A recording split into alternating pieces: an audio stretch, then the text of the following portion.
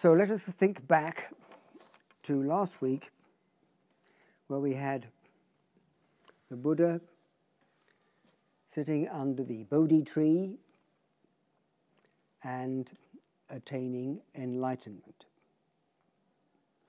He spent the next 7 weeks sitting under this tree,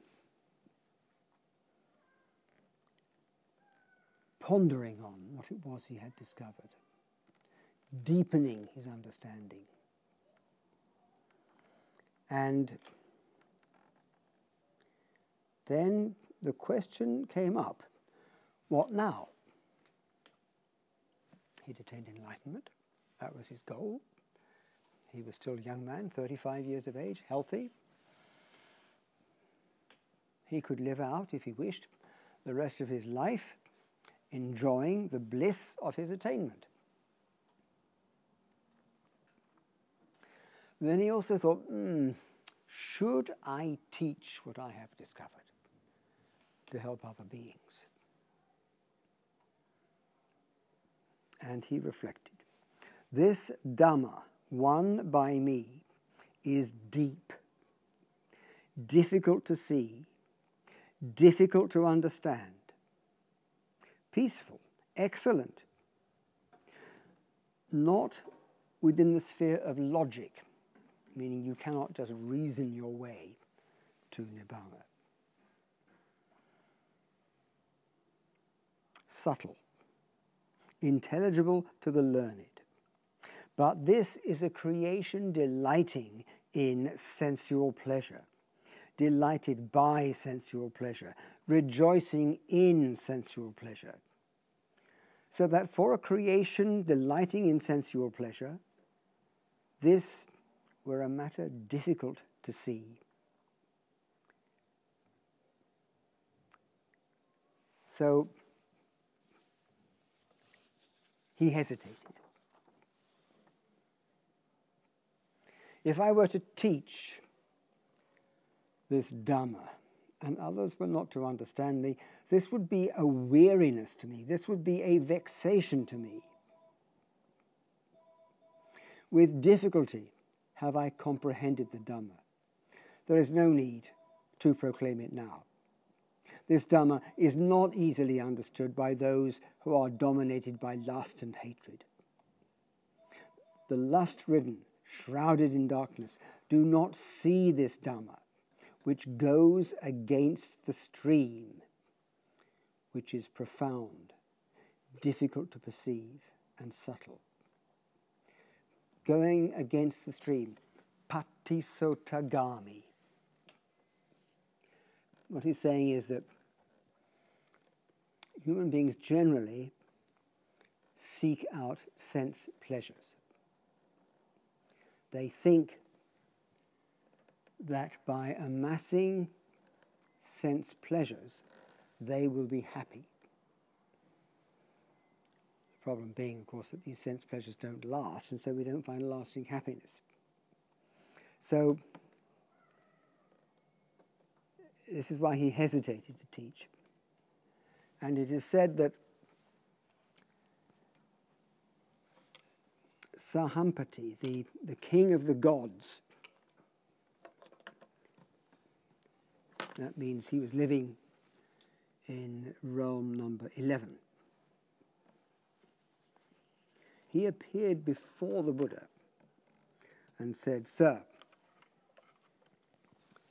please teach the Dhamma. There are beings with little dust in their eyes who, not hearing the Dhamma, are decaying.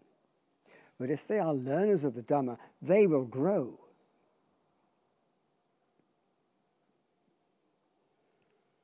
And so he repeated this request 3 times, and then the Buddha said, "Okay, open for those who wish to hear are the doors of the deathless."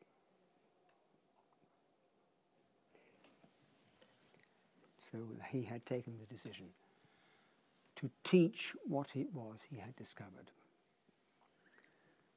out of compassion. there would be some beings, maybe not many, but there would be a few beings with little dust in their eyes. Most beings have a lot of dust in their eyes, but there would be a few, and they would benefit from hearing what he had to say. So he made the decision to teach. What was unusual at that time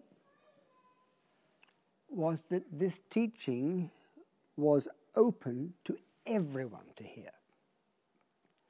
The Brahmins and their teachings were restricted only to the Brahmin priests.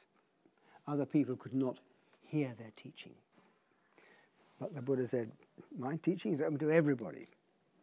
It doesn't matter what your social status or social class, it doesn't matter whether you're rich or poor, whether you're a king or whether you're a pauper, man, woman, child, everybody can hear my teaching. And this is unusual at that time.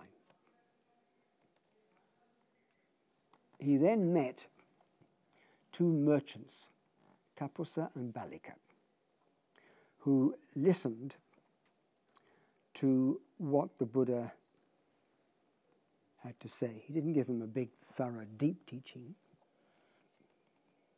but they were impressed. They asked him, please, can you give us something which we can use to remember you by? The Buddha had nothing material to give them, except it was said he plucked some hairs out of his head and gave these to these two men. And they went to Sri Lanka, and those hairs are now enshrined in a stupa in Sri Lanka. Unless you follow the Burmese version of the story, where the two merchants went to Burma, and the hairs are enshrined in a different stupa in the capital, Yangon. But there's a third story, that these two merchants went to Persia, and the hairs were enshrined somewhere in Persia. You pay as your money, you take your choice. Who's right? I don't think we can know. So after that, he had to think, who could he teach?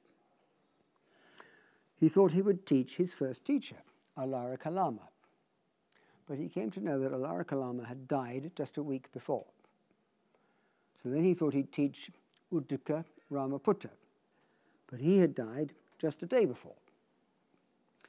So then he decided he would try to teach the 5 ascetics with whom he had been practicing these austerities for 5 years. They at that time were living in Isipatana. He was in Buddha Gaya, and so he had to journey about 130 miles on foot to Isipatana. When they saw him coming, they were not very impressed. Oh, here comes that man who abandoned our principles of self-mortification. They had left him, remember, in disgust, because he had given up on all their austerities. So they were not enthusiastic when they saw him. They said, this recluse Gautama is coming. He lives in abundance. Well, that's a very relative term, not what we would call abundance today, but he lives in abundance. He is wavering in his striving. He has reverted to a life of abundance.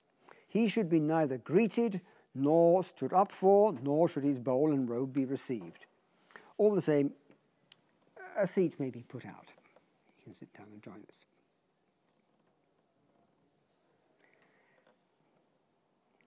As the Buddha approached, there was something about his bearing, about his manner, that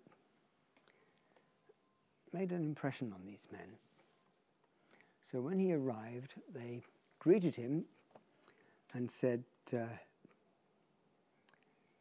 welcome, friend. The word they used was avuzo. And the Buddha said, do not call me by that term. I am now a Tathagata.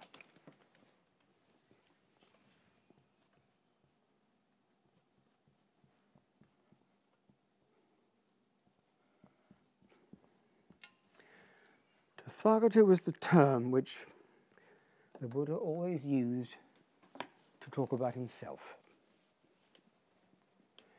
And it has several meanings. It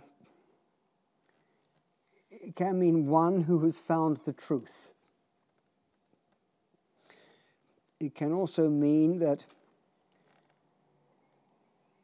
he came as previous Buddhas have come, and he went as previous Buddhas went. He did as he said, and he said as he did. He was not a hypocrite. It doesn't really matter what exactly the term means. But this is the word you find in all the texts when the Buddha talks about himself. He never called himself the Buddha. He talked about the Tathagata. So now the Buddha says, I'm a Tathagata.